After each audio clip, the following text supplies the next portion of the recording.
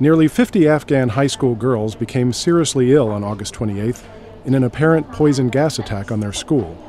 Some were knocked unconscious. It was the second such incident at a girls' school in Kabul in just 4 days. اسمم محمد زمیر مسئول وارد شفاخانه ناحیه رحمان می‌هستم.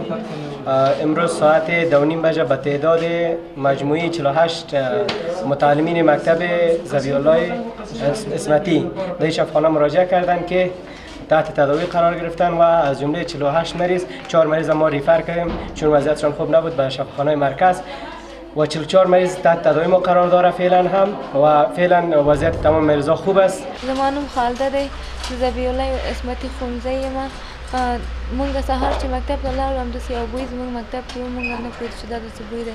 دویم ساعت چې وشو استاد راغی ویل تاسو ودرئ چې دلته بوی دی چې مونږ تر څو چې ووتو همدغه مونږ باندې داسې یو پېښه تېر شو چې ستونه مې بنده شو او پښې مې سسته شو.